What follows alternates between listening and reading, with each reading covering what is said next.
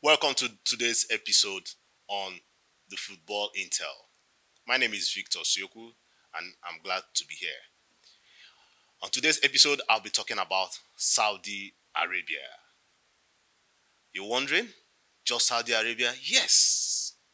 Majorly on Saudi Arabia today because we have so much news about Saudi Arabia and football. Just recently, we got the buzz that Gerald has moved to Saudi Arabia. And you wonder, why would Gerald move to Saudi Arabia? Mind you, he's just 43. And yes, as a coach, one might say that he has not had the best times out there. But he still has his pedigree as a British and somebody that, proved his part in Rangers FC in Scotland. But you just wonder, why would he leave his zone, that is England, or the British, or even Europe entirely, then move to Saudi Arabia? Well, remember, just some months ago, he was asked whether he was going to move to Saudi Arabia, and he said no, that the offers being given to him were not suitable for him, so he wasn't going to make such move. But I can see the fever has caught up on him. Not just him, you have plenty players out there that he's trying to bring in. Gerald is not going alone. He wants to pack some packs of players along with him. Number one on his list is Coutinho. And you wonder, why would he want to move with Coutinho? Well, it's obvious that most of these players want to just go there and end their career.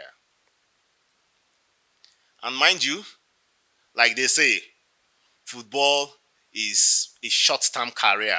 And these players want to make every money they can so that they can take care of themselves the more, even in old age. But you now ask, is Saudi Arabia doing the right thing? Yes, some persons out there are saying that, oh, come on, why would the English be moving to Saudi Arabia knowing that that country has been known for the bad news, especially when it comes to human rights issues?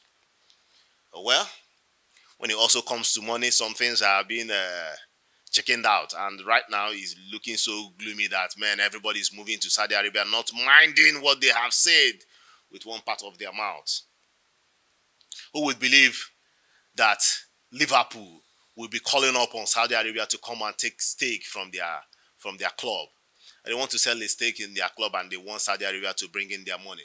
In fact, it's now like an open center for most clubs in England that if you want to sell your club, please go out there and reach out to the Saudis to buy your club. And you ask the reason, why is it that the Saudis are really investing in football right now? Well, we saw what happened during the last World Cup. They made their mark by beating Argentina. And it was like, wow. So that means that they can move in and make huge investments in their football. And who knows, they might be able to host the next World Cup. Remember, UEFA president has come out to tell them, see, this football model that you guys are playing at will backfire on you. It is not the best way about this. You need to go down to your grassroots, start training players, start grooming players that will, at the end of the day, make your league rich. But they are not listening to UEFA. They just want to buy and buy and buy and buy. Remember, this same thing happened to China. China was the destination for most players. Remember, some African players, even in their 20s, they'll just move to China. Because of what? Because of the money. Because they want to make this money. And at the end of the day, when they go to this Chinese club, they might spend 1 year, 2 years, 3 years maximum. And uhuru, their career is done. And what happens? They come back home. They go down to their local leagues.